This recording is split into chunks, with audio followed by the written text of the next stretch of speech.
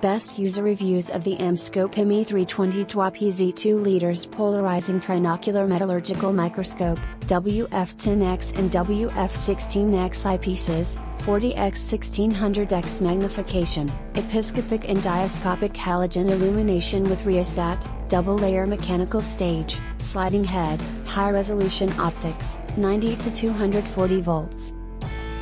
The AmScope ME320TWA-PZ-2L Polarizing Metallurgical Trinocular Microscope has interchangeable pairs of 10x and 16x widefield eyepieces, a forward-facing triple nosepiece with 3 metallurgical and 4 brightfield objectives, episcopic and diascopic halogen illumination, and a double-layer mechanical stage with a stage stop to protect slides and objectives from damage. The trinocular viewing head has a 23mm vertical camera mount, a Siedentopf binocular head to adjust interpupillary distance, a fixed 30-degree vertical inclination to reduce eye and neck strain, and a 360-degree rotation capability to enable sharing.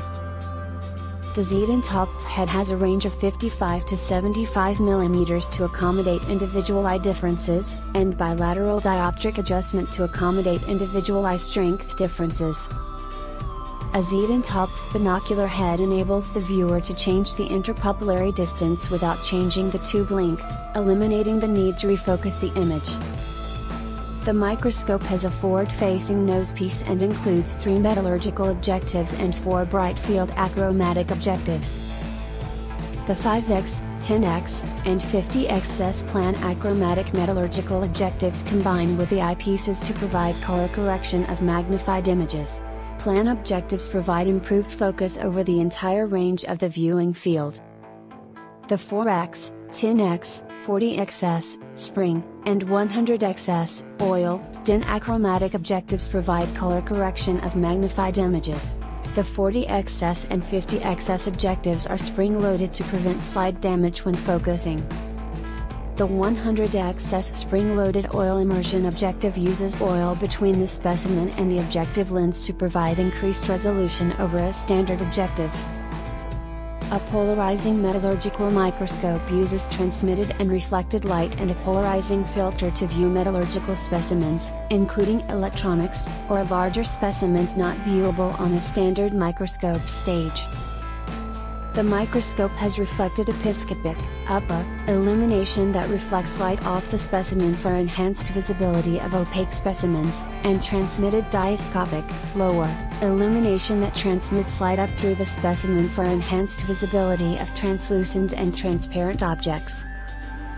The episcopic illumination system has independent filter holders for yellow, blue, green, and frosted filters, included.